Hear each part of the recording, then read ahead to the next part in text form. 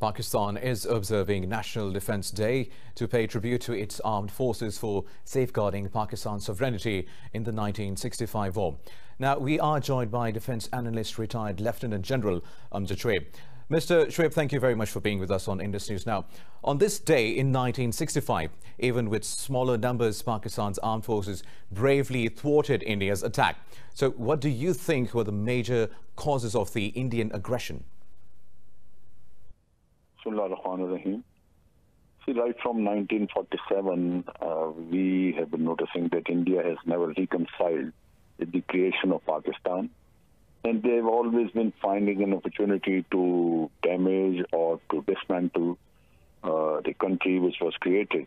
They demonstrated their mentality in 1971, where they very actively aided all the separatists in East Pakistan, and then even their Prime Minister has admitted when he was visiting East Pakistan or Bangladesh a few years ago.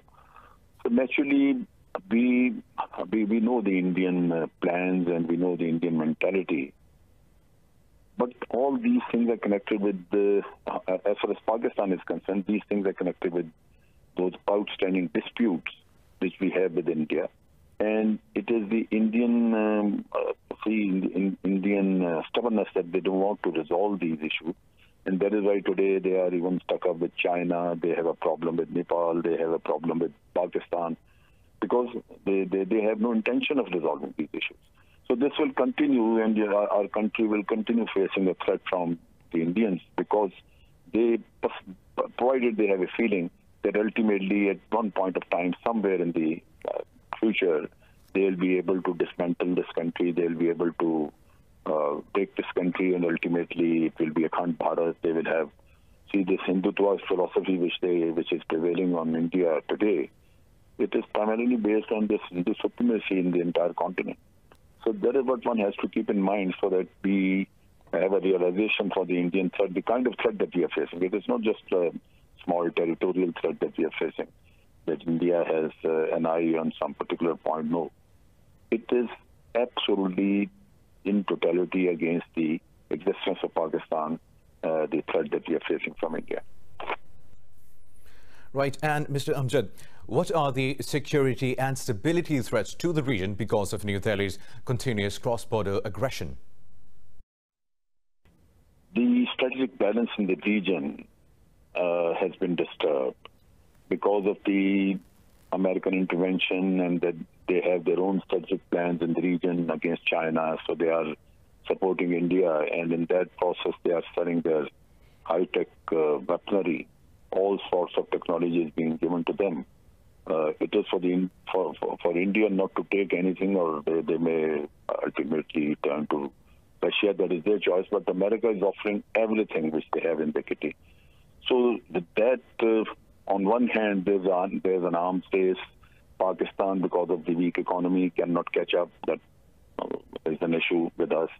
On the other hand, that kind of technology is not being made available to Pakistan. Americans will never give it to us. So with the passage of time, the strategic balance is tilting in India's favor in a drastic manner.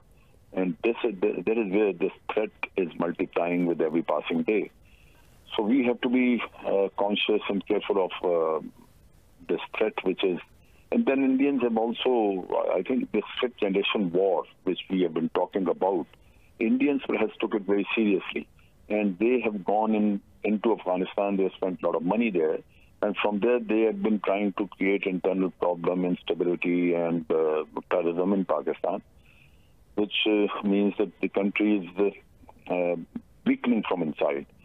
You must have heard, and we have been talking about, that Pakistan during this war against terror has lost something like about $150 billion of defense forces. They are committed on both the sides, on the western and eastern borders.